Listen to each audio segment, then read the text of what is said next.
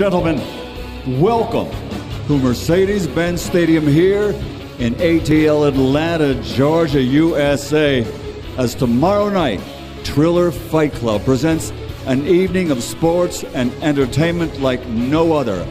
Boxing, along with superstar entertainment like you've never seen in one building. It's going to be a great night, but our main event is well worth it. It's sanctioned by the Georgia State Athletic Commission, and let's bring the fighters to the stage at this time for their official weigh-in.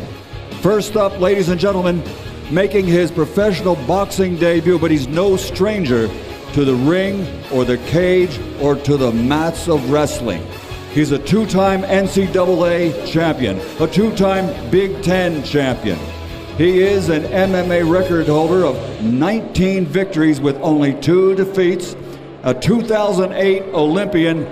Ladies and gentlemen, from Heartland, Wisconsin, Funky Ben Askren!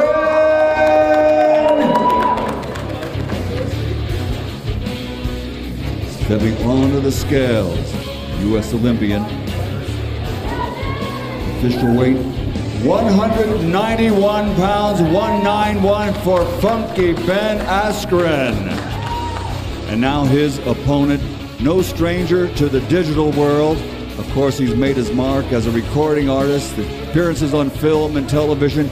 He comes to us fighting out of Miami, Florida, a native of Ohio. His professional record, 2 fights, 2 victories, both by knockout. Ladies and gentlemen, he is the digital superstar. Please welcome Jake, the Problem Child, Paul.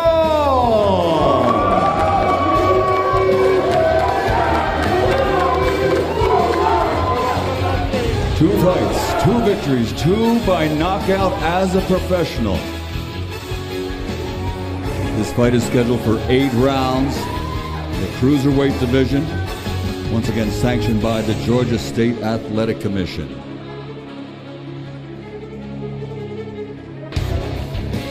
We'll be live along with a great card of boxing and all the entertainment your heart could ever wish for on pay-per-view. Stepping onto the scales, Jake Paul, the Problem Child.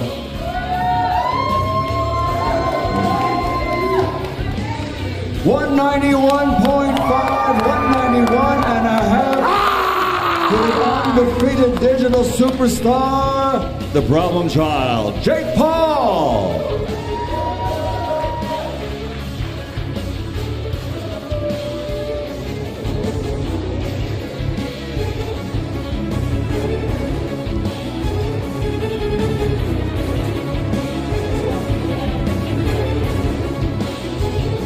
Here they are face to face, our main event fighters, Funky Ben Askren, Jake Paul, the Problem Child versus Funky Ben. Tomorrow night live on pay-per-view from Mercedes-Benz Stadium here in Atlanta, Georgia, our main event. All right, gentlemen. Ladies and gentlemen, let's turn the microphone back over to Mr. Ray Flores for our interviews with our main event.